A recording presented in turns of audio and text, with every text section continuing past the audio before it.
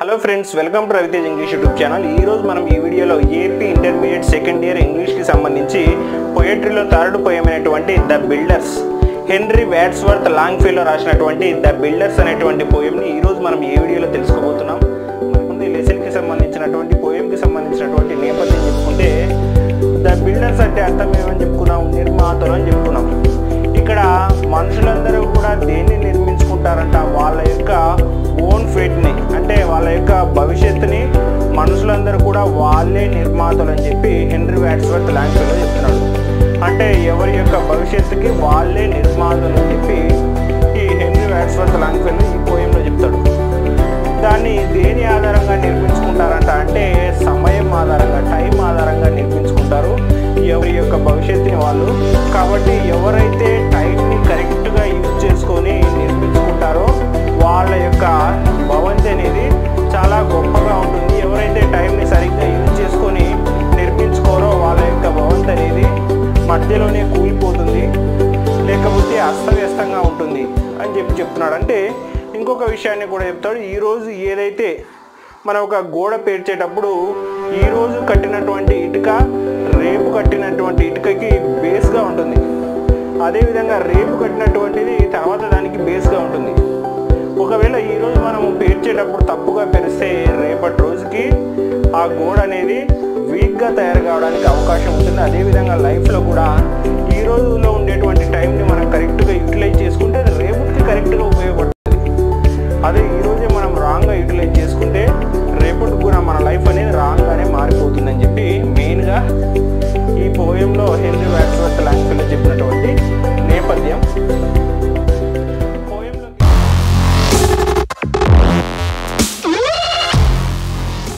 Hello friends, welcome to Ravitej English YouTube channel. ఈరోజు మనం ఈ వీడియోలో ఏపీ ఇంటర్మీడియట్ సెకండ్ ఇయర్ ఇంగ్లీష్కి సంబంధించి పొయట్రీలో థర్డ్ పోయం అయినటువంటి ద బిల్డర్స్, హెన్రీ వాడ్స్వర్త్ లాంగ్ఫెలో రాసినటువంటి ద బిల్డర్స్ అనేటువంటి పోయంని ఈరోజు మనం ఏ వీడియోలో తెలుసుకోబోతున్నాం.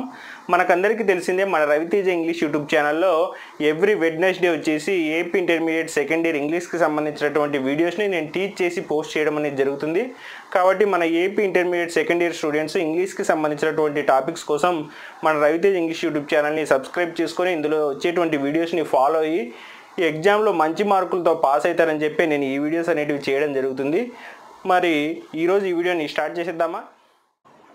ఈరోజు మనం చెప్పుకుంటున్నటువంటి పోయం వచ్చేసి ఏపీ ఇంటర్మీడియట్ సెకండ్ ఇయర్లో థర్డ్ పోయము ఇంగ్లీష్కి సంబంధించి. అది వచ్చేసి ద బిల్డర్స్. మనం ఆల్రెడీ మన రవితేజ్ ఇంగ్లీష్ యూట్యూబ్ ఛానల్లో లాస్ట్ వెడ్నెస్డేస్లో వచ్చేసి ప్రోజ్లో 3 లెసన్స్ని, పొయట్రీలో 2 లెసన్స్ని చెప్పుకున్నాం. ఇది థర్డ్ పోయము. మన పోయం యొక్క హెడ్డింగ్ వచ్చేసి ద బిల్డర్స్. దీనికి అర్థం ఏంటంటే నిర్మాతలు అని అర్థం. ఈ ద బిల్డర్స్ అనేటువంటి పోయంని రాసినది ఎవరంటే హెన్రీ వాడ్స్వర్త్ లాంగ్ఫెలో. ఈయన వచ్చేసి ఒక గ్రేట్ అమెరికన్ పోయెట్. ఈయన వచ్చేసి మన పోయం అనేటువంటి దాన్ని రాసినాడు. ఇందులో మెయిన్గా ఇతను ఏం చెప్తాడంటే, మనం లెసన్ చెప్పుకునే ముందు ఈ లెసన్కి సంబంధించినటువంటి పోయంకి సంబంధించినటువంటి నేపథ్యం చెప్పుకుంటే, ద బిల్డర్స్ అంటే అర్థం ఏమని చెప్పుకున్నాం? నిర్మాతలు అని చెప్పుకున్నాం. ఇక్కడ మనుషులందరూ కూడా దేన్ని నిర్మించుకుంటారంట? వాళ్ళ యొక్క ఓన్ ఫేట్ని, అంటే వాళ్ళ యొక్క భవిష్యత్తుని మనుషులందరూ కూడా వాళ్ళే నిర్మాతలు అని చెప్పి హెన్రీ వాడ్స్వర్త్ లాంగ్ఫెలో చెప్తున్నాడు. అంటే ఎవరి యొక్క భవిష్యత్తుకి వాళ్ళే నిర్మాతలు అని చెప్పి ఈ హెన్రీ వాడ్స్వర్త్ లాంగ్ఫెలో ఈ పోయంలో చెప్తాడు.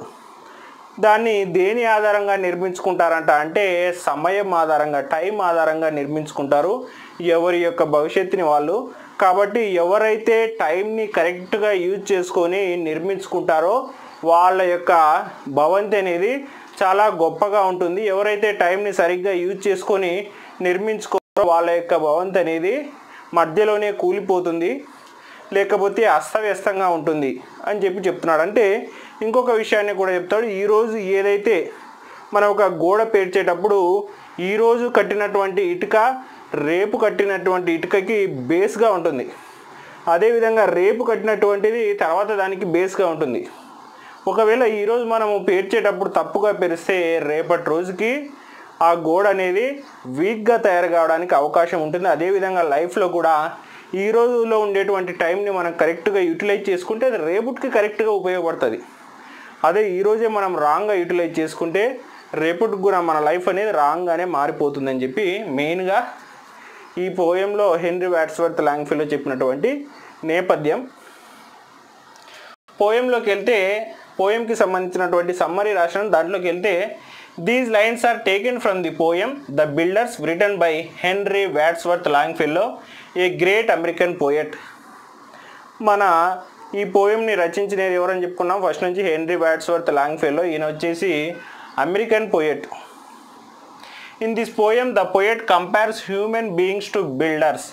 మన ఈ పోయంలో పోయట్ వచ్చేసి హ్యూమన్ బీయింగ్స్ అంటే మనుషులందరినీ కూడా ఎవరితో పోల్చినాడు? బిల్డర్స్తో పోల్చినాడు. అంటే ఎవరైతే నిర్మిస్తూ ఉంటారో, నిర్మాణానికి సంబంధించినటువంటి కార్మికులు ఉంటారో వాళ్ళతో పోల్చినాడు.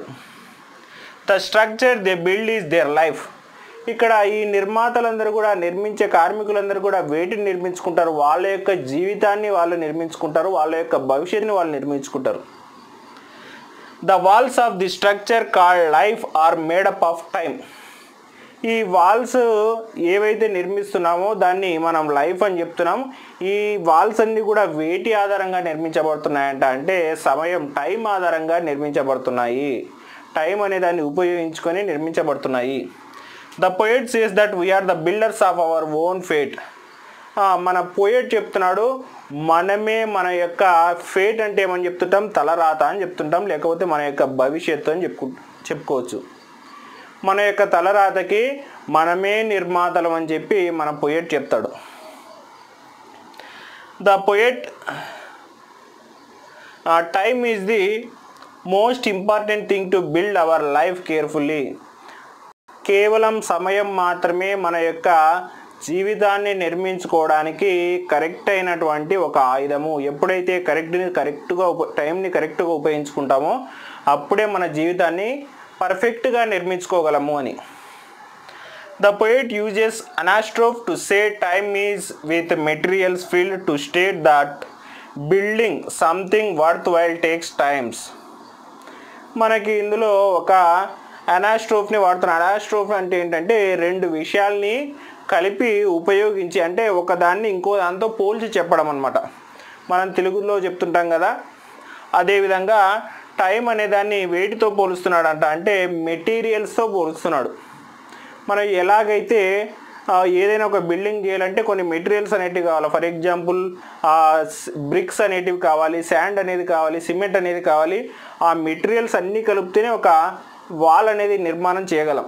అదేవిధంగా ఇక్కడ టైం అనేటువంటి మెటీరియల్ని ఉపయోగిస్తేనే మనము ఒక మంచి లైఫ్ అనే దాన్ని నిర్మించగలము అని చెప్పి ఈ పోయంలో ఈయన చెప్తున్నాడు. Your black of yesterday you have to move on and try to make tomorrow's black stronger.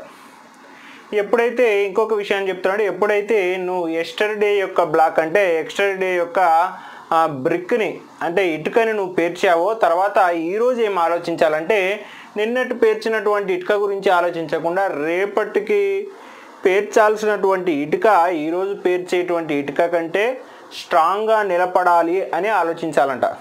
అంటే ఏం చెప్పడానికి ట్రై చేస్తున్నాడంటే, ఒకవేళ ఎవరైనా కూడా పొరపాటున ఎస్టర్డే ఏదైనా అంటే ఇంతకుముందు తప్పు అనేది చేసి ఉండొచ్చు, దాన్ని అక్కడికే వదిలేసి ఈరోజు ఆలోచించాలి. ఈరోజు దేని గురించి ఆలోచించాలి? రేపటి లైఫ్ గురించి ఆలోచించాలి. ఈరోజు మనం ఏదైతే కరెక్ట్గా చేస్తామో రేపు నుంచి హ్యాపీగా ఉండొచ్చు కదా అని చెప్పి కనీసం ఈ రోజు నుంచి అయినా కూడా పర్ఫెక్ట్గా మన లైఫ్ అనేదాన్ని, టైం అనేదాన్ని స్పెండ్ చేయడానికి ట్రై చేయాలి.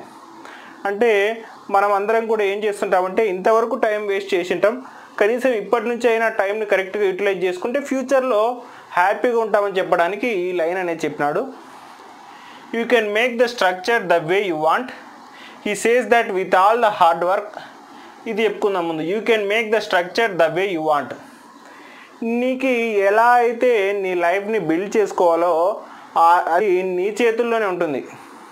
నువ్వు ఎలా అయితే నిర్మించుకోవాలనుకుంటున్నావో అదేవిధంగా నీ లైఫ్ని నువ్వు నిర్మించుకోవచ్చు.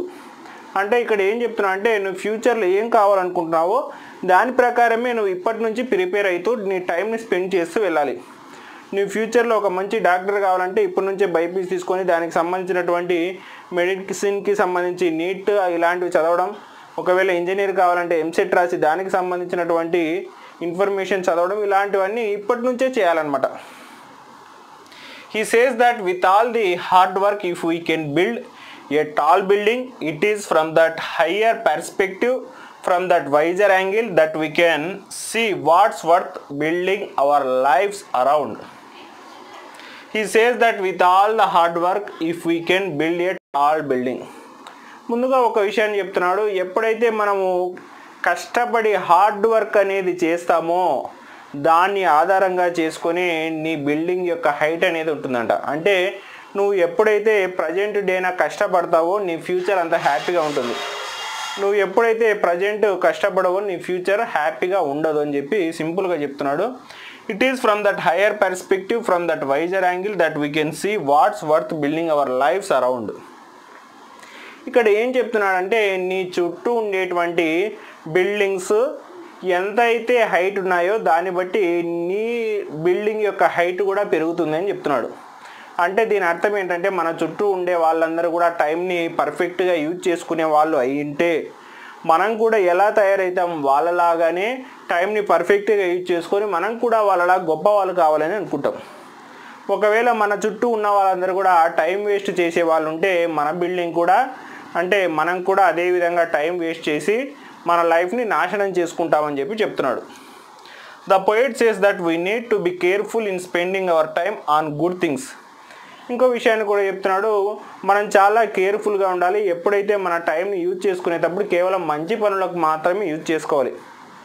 అంటే ఒక పని అనేది చేస్తున్నావు, దానివల్ల ఫ్యూచర్కి ఏదో ఒక ఉపయోగం అనేది ఉండాలి. ఫర్ ఎగ్జాంపుల్ ప్రజెంట్ జనరేషన్లో స్టూడెంట్స్ ఎక్కువగా చిల్డ్రన్స్ ఎక్కువగా ఏం చేస్తున్నారంటే ఈ గేమ్స్ అనేటివి మొబైల్స్లో వచ్చేటువంటి గేమ్స్ పబ్జీ, ఫ్రీ ఫైర్ ఇలాంటి రకరకాలైనటువంటి గేమ్స్ ఆడుతున్నారు. దానివల్ల ఏమవుతుందంటే ప్రజెంట్ డేలో నీకు హ్యాపీనెస్ అనేది వస్తుంది కానీ ఫ్యూచర్లో నువ్వు హ్యాపీగా ఉండలేవు. కాబట్టి ప్రజెంట్ యొక్క హ్యాపీ చూసుకోకూడదు, ఫ్యూచర్ యొక్క హ్యాపీ చూసుకొని ప్రజెంట్ డేలో ఫ్యూచర్కి ఏదైతే నీకు ఉపయోగపడుతుందో ఆ మంచి విషయాన్ని మాత్రమే ఇప్పుడు చేయడానికి ట్రై చేయాలి. Because what we do now affects hour later lifes. ఆయన కూడా అది చెప్తున్నాడు చూడు, ఎందుకంటే మనం ఇప్పుడు ఏం చేస్తున్నామో అదే మన ఫ్యూచర్ మీద ఎఫెక్ట్ అనేది చూపిస్తుంది. మనం ఇప్పుడు మంచి చేస్తే అది ఫ్యూచర్లో మంచిగా మారుతుంది. మనం ఇప్పుడు ఏదైతే టైం వేస్ట్ చేస్తే అది ఫ్యూచర్లో నీ టైంని కూడా నీ ఫ్యూచర్ని కూడా తప్పుగానే తీసుకెళ్తుంది. So we should use our time ఫ్రూట్ఫుల్లీ to make our life more meaningful in the future. కాబట్టి మనం ఏం చేయాలంట, మన యొక్క సమయాన్ని చాలా ఫ్రూట్ఫుల్గా అంటే చాలా గొప్పగా చాలా మంచిగా ఉపయోగించుకోవాలి. ఎందుకంటే మన యొక్క భవిష్యత్ అనేది గొప్పగా తయారు కావాలని మనం అనుకుంటాం, ఎవరైనా కూడా అనుకుంటారు. కాబట్టి భవిష్యత్తులో గొప్పగా తయారు కావాలి, ఒక మంచి స్థానంలో ఉండాలి, ఒక మంచి ఇల్లు నివాసం కట్టుకోవాలి, ఒక మంచి కారు ఉండాలి, ఇలా అందరూ ఆలోచిస్తారు. అలా ఉండాలంటే ప్రజెంట్ డేలో మనం హార్డ్ వర్క్ అనేది చేయాలి, మన టైంని కరెక్ట్గా యూటిలైజ్ అనేది చేసుకోవాలని చెప్పి మన హెన్రీ వాడ్స్వర్త్ లాంగ్ఫెల్లో ప్రజెంట్ జనరేషన్ ఉన్న వాళ్ళకి చెప్పేటువంటి విషయాలే మన ద బిల్డర్స్ అనేటువంటి పోయంలో ఉండేటువంటి లైన్స్. కాబట్టి ప్రజెంట్ జనరేషన్లో ఉండేటువంటి స్టూడెంట్స్ కూడా మెయిన్గా ఏం చెప్పదలుచుకున్నాను నేనంటే ఈ వీడియో గేమ్స్ అనేటివి ఇప్పుడు స్టూడెంట్స్ యొక్క టైంని ఎక్కువగా కిల్ చేస్తున్నాయి, మొబైల్లో ఉండేటువంటి గేమ్స్. కాబట్టి ఆ గేమ్స్ అనేటివి ఫ్రీ టైంలో కాస్త మైండ్ రిలీఫ్ కోసం ఆడి మిగతా టైం అంతా కూడా మన యొక్క ఫ్యూచర్ కోసం యూజ్ చేసుకున్నామంటే మన యొక్క ఫ్యూచర్ అంతా హ్యాపీగా ఉంటాం. కాబట్టి ఇది మన ద బిల్డర్స్ అనేటువంటి థర్డ్ పోయం. ఇలాగే మన రవితేజ్ ఇంగ్లీష్ యూట్యూబ్ ఛానల్లో పోయమ్స్ అనేటివి ఇంకా ప్రోజ్ లెసన్స్ అనేటివి ఇలాగే టాపిక్స్ అనేటివి రావాలి అనుకుంటే మన రవితేజ్ ఇంగ్లీష్ యూట్యూబ్ ఛానల్ని సబ్స్క్రైబ్ చేసుకోండి. Thank you for watching our video. Thank you.